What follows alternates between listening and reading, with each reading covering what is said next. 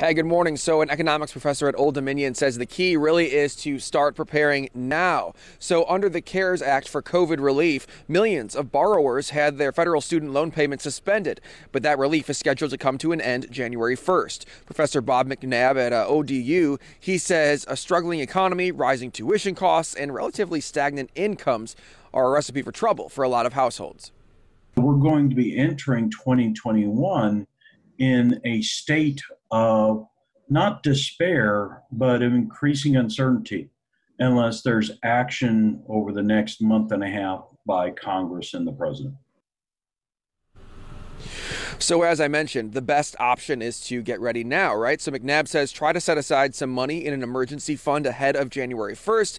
And if you aren't in a position to start paying back your student loans now, he says talk to your lender about what your options are. Reporting live here in Norfolk, Anthony Sabella, News 3.